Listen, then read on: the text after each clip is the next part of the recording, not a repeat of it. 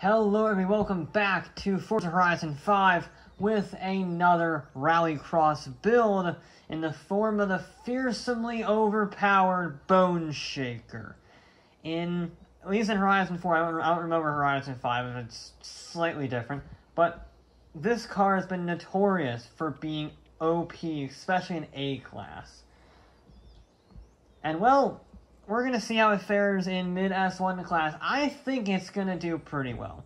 Whether or not it's going to beat the Opel, I do not know. But it has a few things going for it. First, it is very lightweight. Even with all-wheel drive, it's under 2,300 pounds. Also, despite appearances, it will get full aero. It's weird aero, but I'm not complaining. It's awesome. It's easily the best aero kit on any Forza car. It's fantastic. I am a little concerned about the ride height, however, that can be offset by the quite frankly hilarious tire sizes. 375s are already bigger than whatever you get on most cars. And we're going to bring up to 455s. Lamborghini Countach, eat your heart out. Yeah, this thing is insane. We are going to put on Rally's suspension. It raises us a whole inch. And we can get even more, almost as awesome in terms of the rear wing, a full-blown exoskeleton. Yeah. That's just cool. We don't have any weight reduction or anything, but, you know, it's already so insanely light, I don't think it really matters. I'm not sure if this engine is going to be enough, to be honest. It's not bad, it's getting up in PI, but, yeah, it's not enough. We're at 15 PI below the limit, so let's see what we got. Actually, I don't know. We got a diesel, that's not great. We got the V... Oh. We might have to go with... Can I do anything else? Because I don't want a diesel. I can do that. Game, why are you doing this to me? That's upgrade, that's upgrade. Game... Don't you do this to me, don't you do this to me. I can do that, but that just adds like 100 pounds to it. We're a long ways off the PI limit. We can do that. That saves 46 pounds? We're gonna do that. They're not very nice looking, but they're better than, you know, those. Because, you know, I'm not really supposed to... we'll go with those, those are fine. Now,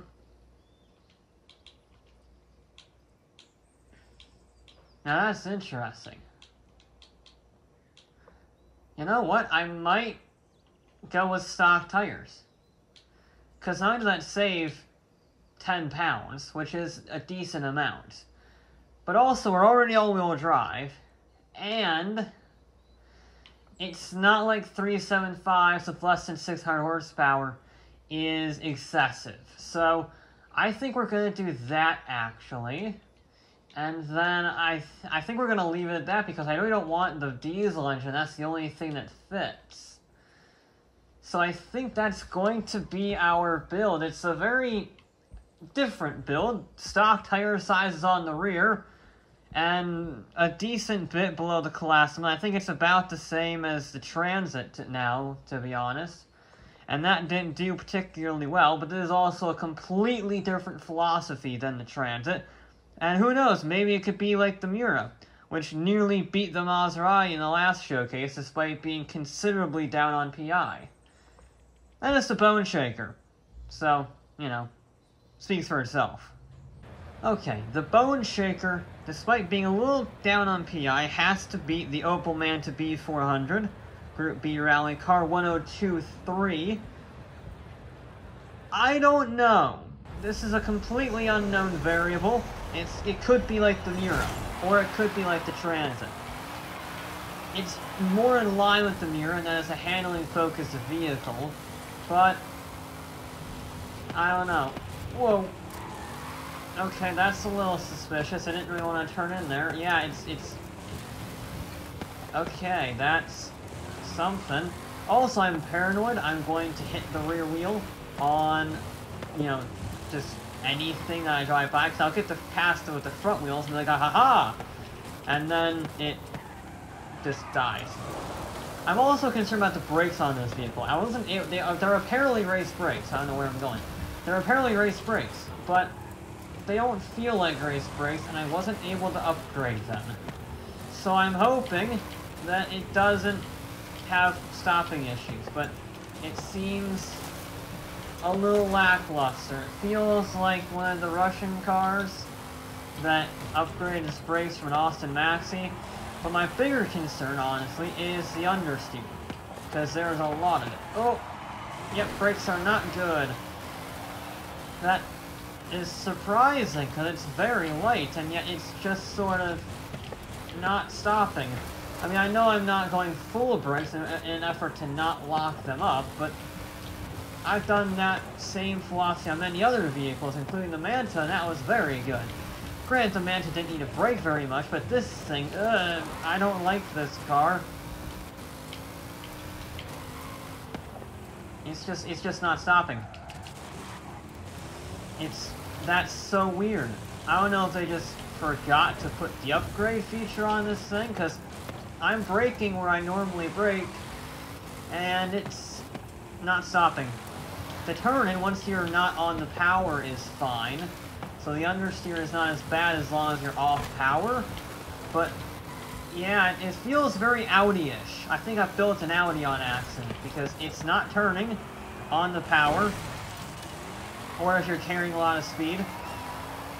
And there's just no brakes. None. I don't understand that. I don't understand that at all. I mean, I'm carrying good speed, I just can't carry the speed actually through the corners. Because it just doesn't turn, and it just doesn't stop. 107.2, it's in last place right now. Bone Shaker's bad. Bone Shaker's very bad. I don't know if it's just like a class thing, because sometimes vehicles that are dominant in one class are terrible in another. But I don't know, it's so weird. And that's a better run through there, that's a much better run. Maybe I'm just not used to the vehicle, and I just have to get used to it, but that's a very surprising learning curve, if it is like that, because it felt so bad, and it still doesn't really feel all that good. It made it through the course, but making it through the course quickly, turn, you... Why is this car struggling so much? It's light. I thought I missed that checkpoint first, or I didn't count that checkpoint for a second. I would have been really unhappy, because it went away, but I wasn't sure if it was going to reset me or not. I mean, a 104 isn't terrible. It's more in line with the Transit's time. I was saying this might be like the Transit, and I'm fearing it might be. The Transit was fun, because it was insane. It was over 1,000 horsepower. But this thing is just poor. It's just very, very poor to drive. The Transit was poor, but it was poor in a fun way, because you were trying to like control the Fury, and you could control it. It's got a mega lap time in the final lap, and that was sort of like the challenge of it. This thing is just annoying, because you think you can carry good speed, because it's a Bone Shaker, because it's light, and then you just go offline, and you don't stop, and you do that, and you hit the stupid invisible clipping point that doesn't make any sense normally, much less with this contraption. Huh. Alright, there we go. We're gonna try and get a nice clean run. Slow and steady wins the race. We're not gonna go crazy. We're not gonna push it. We're just gonna drive it how it wants to be driven, like an old lady. Okay, be nice and careful. Her name is Carol. Okay. We use the handbrake, but it still hates that corner. That's the best we've taken that corner so far. But I don't know. This thing is super weird. Traction is good. That's like the one positive. Traction and acceleration are two things that I can say legitimately positively about this vehicle. They are very good. There is no issue in any regard to that. That's the only thing it has no issue with. Now I'm being super careful through that corner because I don't want to follow this run. It is actually a pretty good run. Oh my god! It's second. It's second with a conservative run. I'm pretty much run out of time to actually do anything with this car because it took so long to get used to it because it's really not that nice to drive. But oh my god, the Bone Shaker's fast. I say I was wrong.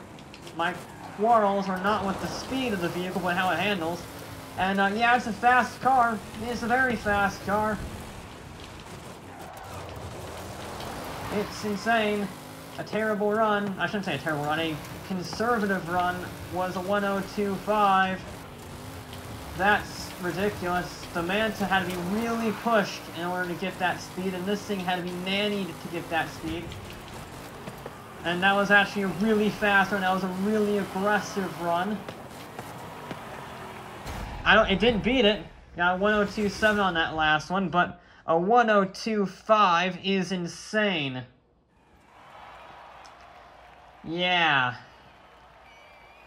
Well, it was like the Maserati in the first episode, in the first series, because I didn't like how it drove, and yet it was insanely fast. That was a terrible run. It was about 80%, because I was literally just trying to get a lap that didn't suck. The first 4 laps were awful. The 5th lap was actually starting out relatively promising, and I was cautious, and I braked early, and I just really focused, and it damn near beat the Opel. If I had actually gotten that first corner right on the final lap, because I did brake late, what a surprise at this vehicle, it probably would have beat the Manta, because the second half of that final lap was much faster. I was pushing it a lot more, I didn't hit anything. So it was probably a considerable amount faster, but I ran wide, and that cost you all your momentum heading up to the straightaway. Huh. Yeah, that definitely has the pace. That definitely has the pace to beat the Opel. But it's the consistency. It's just not a very consistent car. I can't consistently get lap times out of it, because you push it a little bit too hard and it misses the braking zone by a mile, or you understeer into the tires and you're done. It's a very fine vehicle that you really need a true mastery of Forza's physics in order to get the most out of it. Probably why it's an OP car. But regardless, that's insane. I'm not a big fan of that lap because I said it was very conservative, and it damn near beat the Opel Manta. It's less than 0.2 of a second off, and it is 1/10 of a second faster than the Ferrari and the Peugeot.